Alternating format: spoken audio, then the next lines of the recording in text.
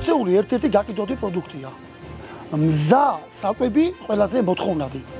ქართველების 90% ძეხვს მივიდნენ, როგორც სახლში, ასევე პიკნიკებზე. მოდით ვნახოთ, არის თუ არა ძეხვში ხორცი და რა რაოდენობით. დღევანდელ გადაცემაში ნახავთ, რა კრიტერიუმებით ვირჩევთ ძეხვეულს, რას უნდა მივაქციოთ ყურადღება ეტიკეტის დაკითხვისას. საკვებისგან მიღებული შესაძლო სამედიცინო საფრთხეები. ახალი ქართული პროდუქტი ბაზარზე ქიმიური დანამატების გარეშე და რამდენად შეესაბამება დღევანდელი ბაზარი სურსათის უსაფრთხოების სტანდარტებს. მე ახლა შევდივარ მარკეტ მილუში, რომ შევიძინო ძეხვი.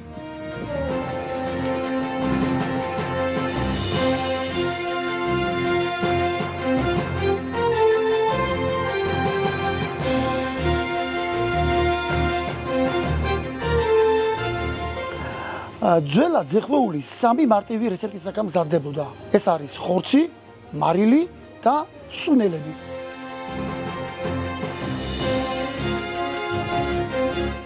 გამარჯობათ.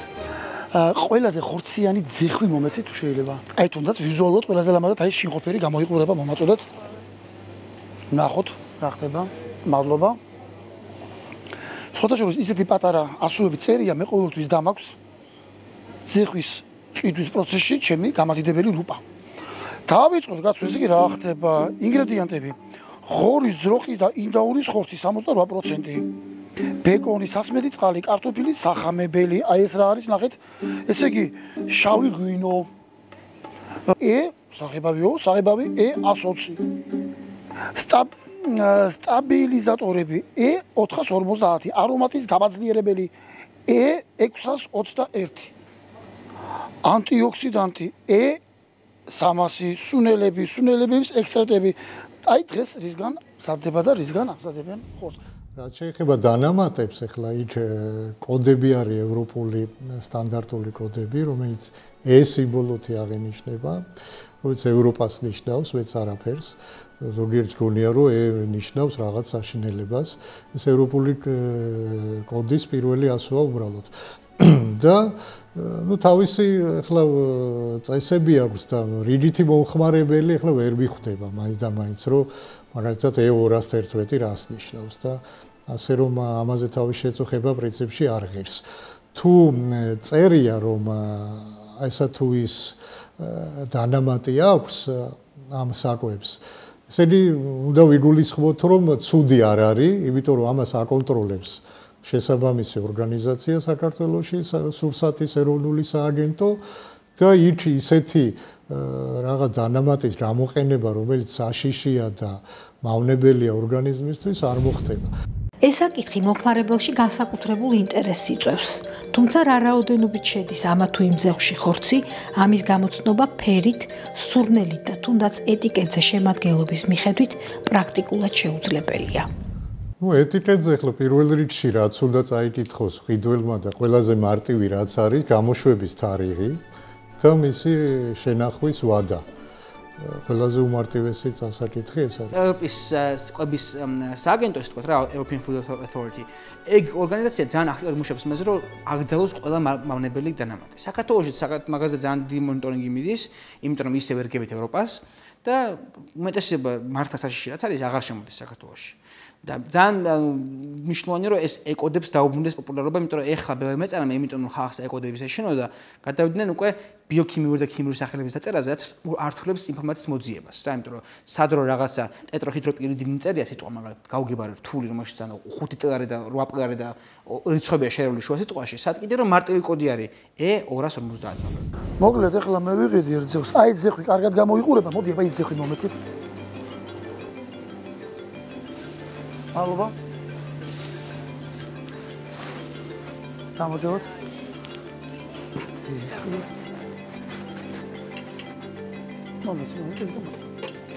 მადლობა.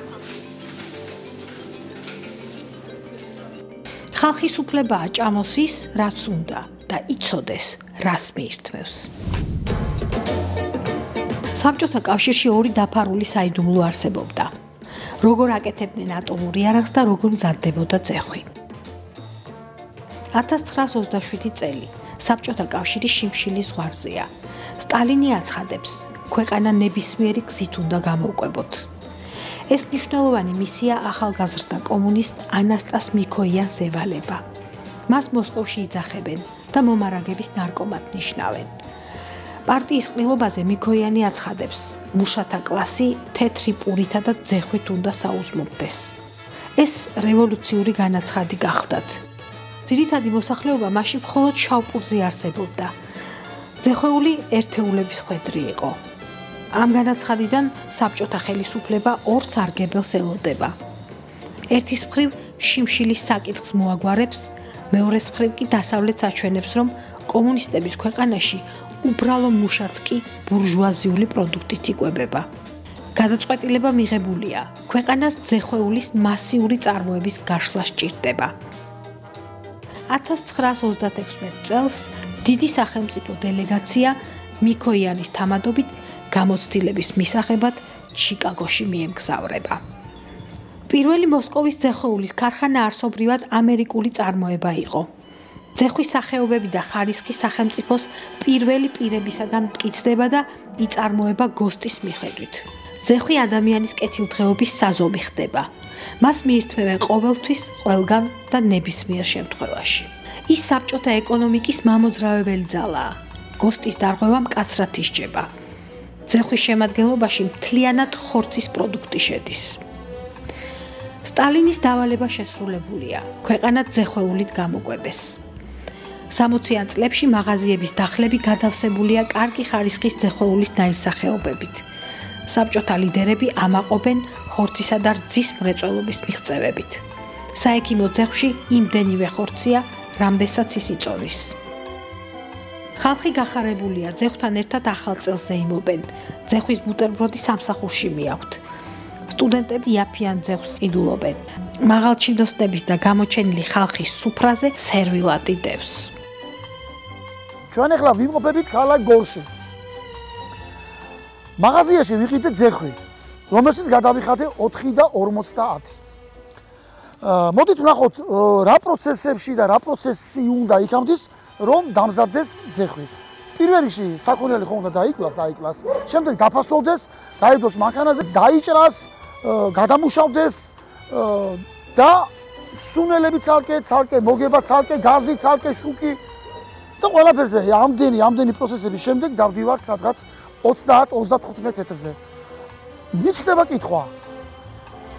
რითია შექმნილი ეს სერველადი ძეხვი და რა მიჭირავს ხელში? ეს არის ხო ემულსია, რომელიც წყლით არის გაბერილი, ჯერ ერთი, მერე ქათმის ტყავი, ღორის ტყავი, ესეთი ნედლეული ინგრედიენტები, პლუს ახამებელი, პლუს არომატიზატორი, გემოს გამაძლიერებელი, რომელიც შეიძლება თავისთავად რაღაც კატასტროფა არ არის და არ მოგკლავს, მაგრამ მისი კვებითი ღირებულება დაბალია, იმიტომ რომ ახლა არსებობს ცილა, რომელიც არის კვებითი მაღალი ღირებულების და არსებობს ცილა, რომელიც შეიძლება ვთქვათ, რომ არასრულფასოვანი ცილაა, იმიტომ რომ არ შეიცავს ძირითად ამინომჟავებს. ყველა ცილა ერთნაირი არ არის. ამიტომ ცილა, რომელიც ძირითად ამინომჟავებს შეიცავს, რომელიც ადამიანის ორგანიზმისთვის აუცილებელია, იქ მისი კვებითი ღირებულება გაცილებით მაღალია, ვიდრე იმ ცილის, რომელიც ამჟავებს არ შეიცავს. მაგალითად, ხრტილი მაგალითად, ცილაა ესეც, ხრტილოვანი მასა, მაგრამ არასრულფასოვანი ცილაა. ამიტომ ცილაც არის და ცილაც. და შეიძლება მაგალითად იმ ძეხვეულში, რომელსაც თქვენ ამბობთ, იქ არის არასრულფასოვანი ცილები. რომლებიც არ მოგკლავს, მაგრამ არც დიდი სარგებლობა არ მოაქვს. ასე ვთქვათ, დროებითი ეფექტი აქვს იმისა, რომ დანაყრდი. იმ შემთხვევაში, როცა ძვირი ღირს და თან ხარისხს შეესაბამება ფასი, იქ სრულფასოვანი ცილები გამოიყენება. ძეხვის წარმოების ტექნოლოგიაში გამოიყენება სხვადასხვა საკვებ დანამატები, მაგალითად ემულგატორები და ერთ-ერთი ყველაზე ეგრეთ ვთქვათ ცნობილი წარმომადგენელი არის პრომულ 20 საკვებ დანამატი, რომელიც გამოიყენება მოცულობის გაზრდისთვის. მაგალითად, შეგვიძლია 1 კილოგრამი ქათმის ტყავისგან მივიღოთ 2 კილოგრამი. როგორ კეთდება ეს? იღებენ ჩვეულებრივად ან ქათმის ხორცს, ან ქათმის ტყავს, ამატებენ ამ საკვებ დანამატს და წყალს. შემდეგ გარკვეულ ტექნოლოგიურ ოპერაციას ოპერაციების შემდეგ, მორევა, დაქუცმაცება და ასე შემდეგ, ვღებულობთ გაზრდილ რაოდენობას. თუნდაც მაგალითად 1 კილოგრამისგან საბოლოოდ ვიღებთ 2 კილოგრამ ემულსიას, რაც წარმოადგენს ეგრეთ ვთქვათ ერთ-ერთ ძირითად შემადგენელს სხვადასხვა ძეხვეულის ნაწარმში. რაც შეეხება უშუალოდ ხორცს, მაგალითად ქათმის სუფთა ხორცს ან საქონლის ხორცს, ეს დამოკიდებულია თვითონ საწარმოს კეთილსინდისიერებაზე და მათ ეგრეთ ვთქვათ შეხედულებაზე. ხშირად დახზე დადებული და დაძველებული მზასაკვები ან საკვებ ობიექტზე და სამზარეულოში უსუფთაო ზედაპირები ხდება ხოლმე ინფექციის წყარო. ნებისმიერი პროდუქტი შედგება სხვადასხვა ინგრედიენტებისგან, მასთან შეხებაში არის რაღაც სხვადასხვა დანადგარები, სხვადასხვა ინვენტარი და ადამიანის ხელი. თუ კი ჰიგიენური ნორმები ყველა ეტაპზე არ იქნა დაცული, ეს რეცხვა დეზინფექცია, მომსახურე პერსონალის ხელის დამუშავება, მაშინ ნებისმიერი პროდუქტი შეიძლება გახდეს წყარო ინფექციისა. და რაც შეეხება ნაწლავურ ინფექციას, ეს ძალიან მარტივად გავრცელდება, ძალიან მარტივად შეიძლება ის იყოს ინფექციის წყარო. ელემენტალური ერთი დაუდევრობა, ერთი მომსახურე პერსონალის ხელის არასწორად დამუშავება და შეუსაბამო, არაჰიგიენურ მდგომარეობაში შეხება პროდუქტთან, ეს უკვე წარმოადგენს ინფექციის წყაროს. გამარჯობათ. რის მიხედვით არჩევთ ძეხვს? ძეხვს პირველ რიგში ვიცი რომ ახალია, ამ მაღაზიაში შემოდის ახალი, შემდეგ გემომომწონს და რისგან და როგორ მზადდება, ეგ თვითონ შემადგენლობა ვიცი რომ ნატურალური ხორცით მზადდება და ნაჩვენი შემადგენელი არ ვიცი. წარმოებელს ვენდობენ. ძეხვეულის არჩევისას წაიკითხეთ შემადგენლობა, წარმოების თარიღი და მოქმედების ვადა, წარმოებლის მისამართი და კონტაქტები. თუ კი ძეხვზე არანაირი ინფორმაცია არ არის, მისი წარმოშობა შეიძლება ეჭქვეშ დავაყენოთ. განსაკუთრებული ყურადღება მიაქციეთ თუ როგორ გამოიყურება პროდუქტი. ძეხვს თავისი გარსი მჭიდროდ უნდა ეკრას. კარგი ხარისხის ძეხვებს ბუნებრივი გარსი აქვთ. გახსოვდეთ, რომ მზა პროდუქციის 1 კილოგრამი ხორცზე იაფი ვერ იქნება. წინააღმდეგ შემთხვევაში ძეხვეული დამზადებულია მცენარეული ცილებისა და ხორცეულის ნარჩენებისაგან.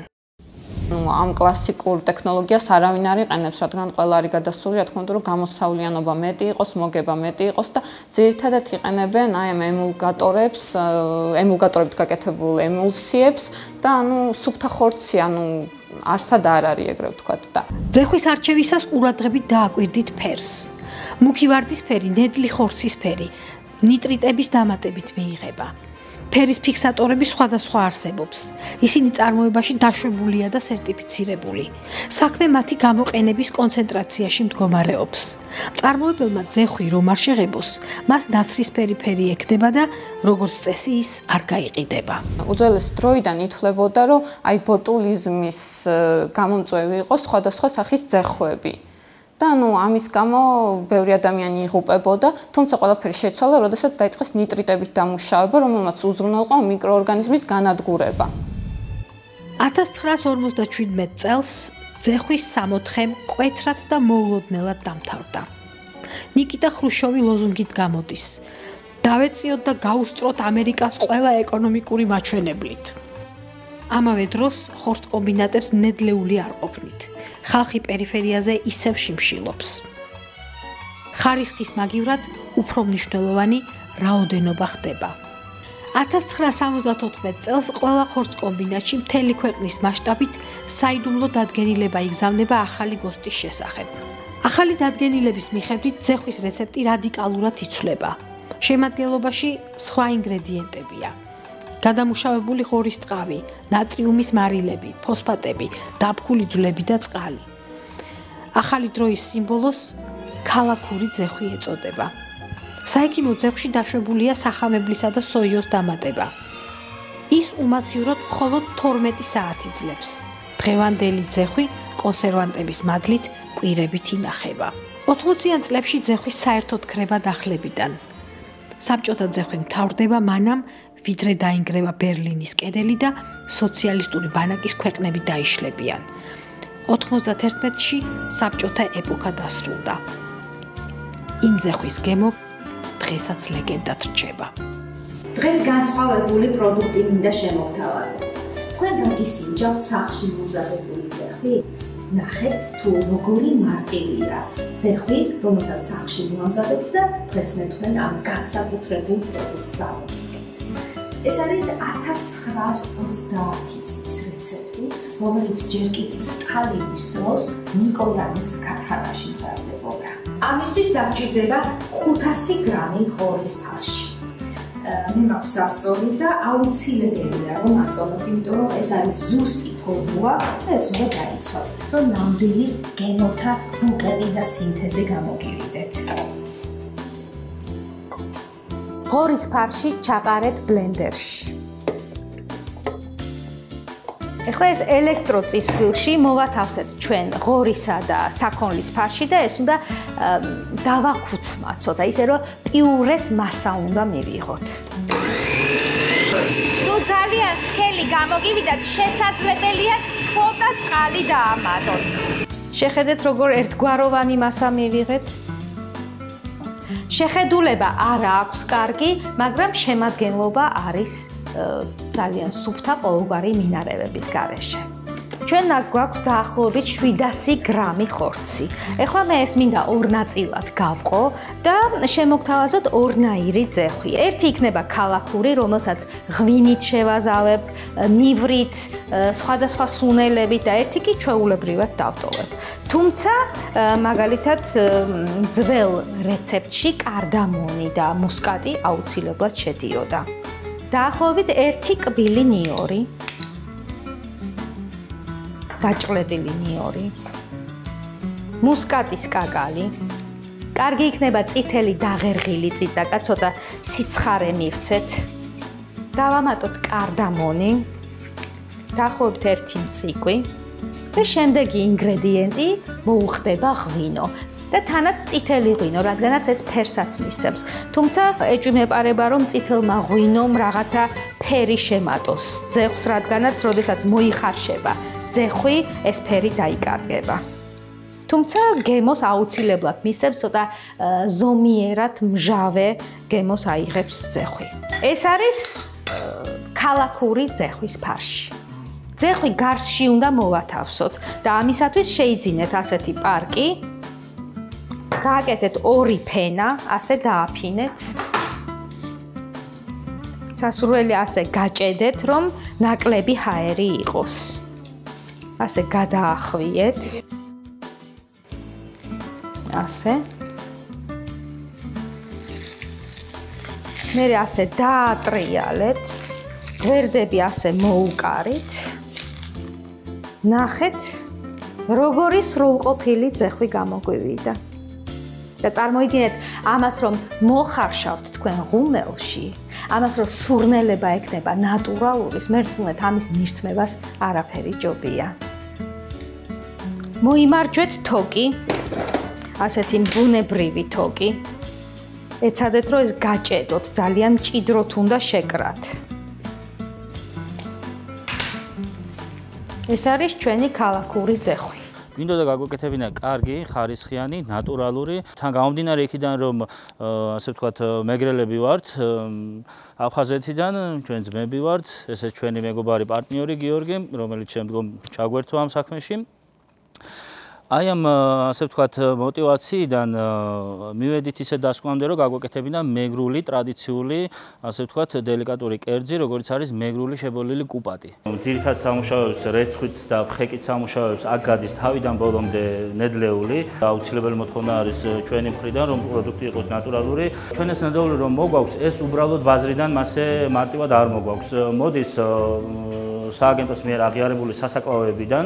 შესაბამისად ამ ნედლეულზე გაიცემა როგორც ხორცზე ფორმა ნომერი 2 დოკუმენტი ბეჭედ დარტყმული, რაც ადასტურებს იმას, რომ საქონელი შემოწმებულია მის ასე ვთქვათ სიჯანსაღეზე და ჯანმრთელობაზე. სამრეცხაო ოთახიდან შემდგომ ნედლეული გადმოდის მეორე ზონაში, ეგრეთ წოდებულ, ეს არის თერმული დამუშავების ოთახი, სადაც ხდება მისი ასე ვთქვათ შუალედურ პროდუქტამდე მიყვანა. მეორე ზონიდან ჩვენ ვინაცვლებთ მესამე ზონაში, ეგრეთ წოდებულ, ეს არის შესაბოლი ოთახი. იმ ტემპერატურაზე, რა ტემპერატურაზე ცდება მისი შებოლვა, აბსოლუტურად, მაქსიმალურად უკვე ისპობა ყველანაირი ჩხირები და მიკრობები თუ რაიმე არსებობს. ხდება გარკვეული ნიმუშების წაღება ლაბორატორიაში, სადაც შემოწმება, მოწმდება აი ამ, ასე ვთქვათ, უკვე ნახსენებ ჩხირებზე. შემდგომ უკვე შეფუთული პროდუქტი გამოდის გასაცემ ოთახში, სადაც იგი საწყობდება.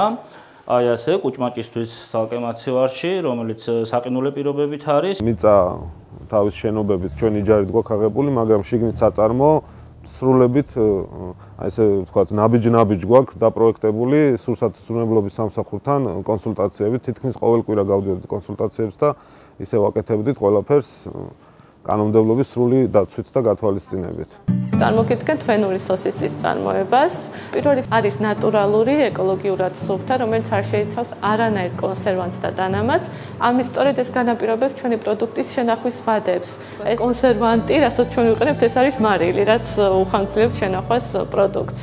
სანამ შეეხებიან ხორცი იქნება ეს თუ რომელიმე პროდუქტი, ხდება ხელების დეზინფექცირება, იმიტომ რომ ძალიან დიდი საშიშროებაა საქონლი და ღორის ხორცზე გადავიდეს ბაქტერია, ან კიდევ პირიქით ღორიდან საქონელზე და ნებისმიერ პროდუქტზე.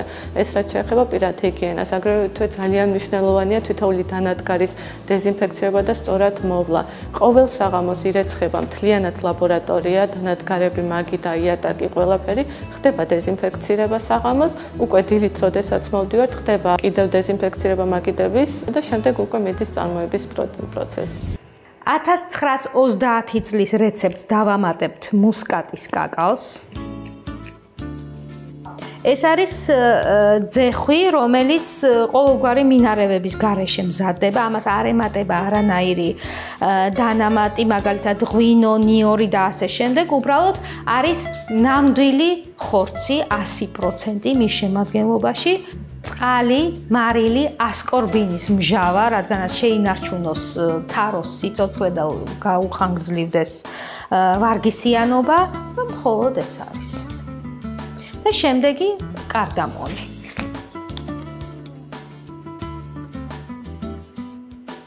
ეს არის რეცეპტი, რომელსაც მიკოიანის ქარხანაში ამზადებდნენ. აი ესეთი პასტის მასასავით უნდა მიიღოთ, როგორც ფაფა, ისეთი. ხო, აი ახლა ესე ფორმა მიეცით. ასე, გრძელი ფორმა, ეცადეთ რომ ჰაერი არ შეყვეს. ნებისმიერი, შეგიძლიათ თქვენ ნებისმიერი ინგრედიენტი დაუმატოთ, შავი პილპილი, ნიორი, წითელი წიწაკა, პაპრიკა, შეგიძლიათ ჯინჯერიც დაუმატოთ, კოჭა და მოკლედ მიეცით თქვენს ფანტაზიას ასპარეზი, არ მოგერიდოთ.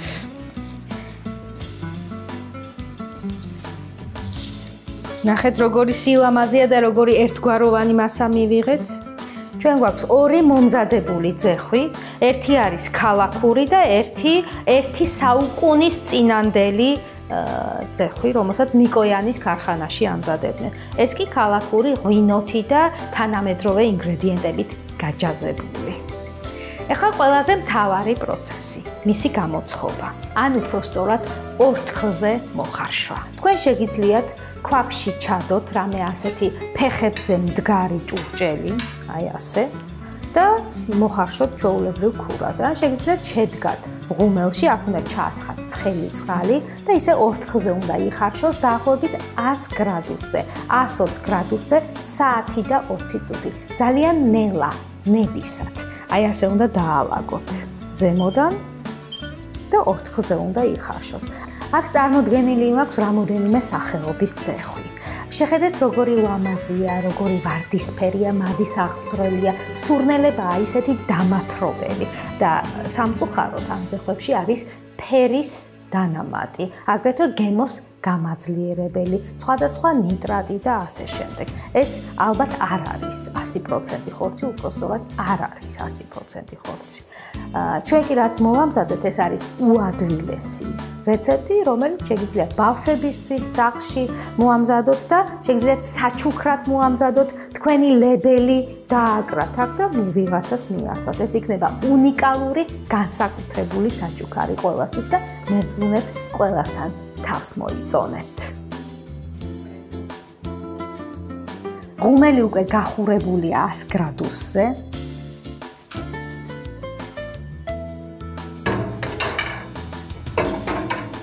როდესაც შედებ ღუმელში დაასხით ცხელი წყალი.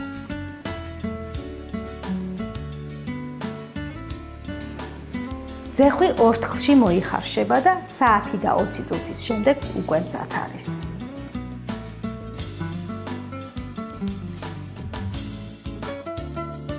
ძეხვი უკვე მზად არის. კრივია. სურნელი არაჩვეულებრივი აქვს, მაგრამ შეხედულება არ არის მაინც და მაინც მიმზიდველი. შეხედეთ კომერციულად მომზადებულ ძეხვებს. შეადარეთ ახლა ამისი ფერი.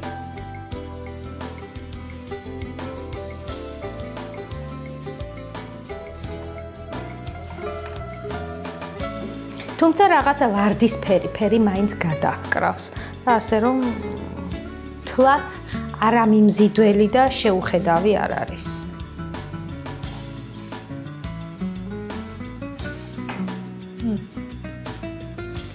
ძალიან გემრიელია.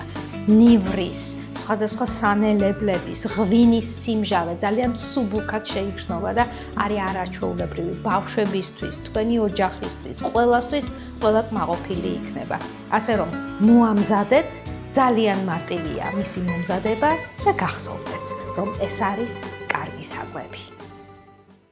სოიო მოგეხსენებათ მცენარეული ცილის მატარებელი პროდუქტია და ხშირად გამოიყენებოდა ხორცის შემცვლელად, მაგრამ ეს უკვე გუშინდელი დღე გახლავთ. დღესდღეობით სოიოს გამოყენება მწარმოებლებს არ აწყობთ.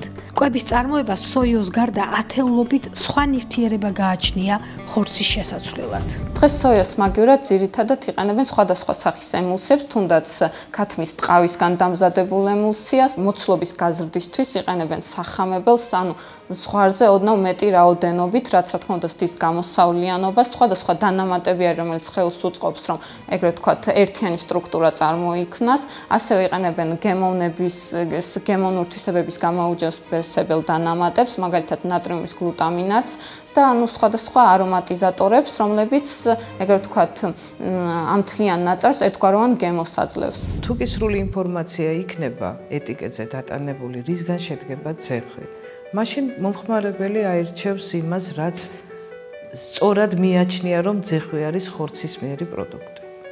თუ კი ჩვენ შევიძენთ ძეხვის სახით რაღაც სხვადასხვა ნივთიერებებს და სხვადასხვა არა ხორცისმიერ პროდუქტს, მაშინ ჯობია რომ თავი შევიკავოთ და სულაც არ შევიძინოთ. იმიტომ რომ ჩვენ ამ შემთხვევაში მივირთმევთ არა ძეხვს ხორცის პროდუქტს, არამედ პროდუქტს, რომელიც მხოლოდ სანელებლებით და გემოვნებითი მახასიათებლებით, რომელსაც ძალიან კარგად გადასცემს აი ეს დანამატები, მივირთმევთ არ ვიცით რას. ხალხის უფლებაა ჭამოს ის, რაც უნდა და იცოდეს, რას მიირთმევს. ძეხვი ქართული სუფრის განუყოფელი ნაწილია. კარგი ძეხვი იაფი არღის. ძეხვი წონაში ვერ დაიკლებ და საერთოდ თუ გიყვარს ძეხვი, შემოქმედებას მივიკითხავ. თუ გინდათ რომ გააუმჯობესოთ თქვენი კვება, უყურეთ გადაცემას კარგი საკვები.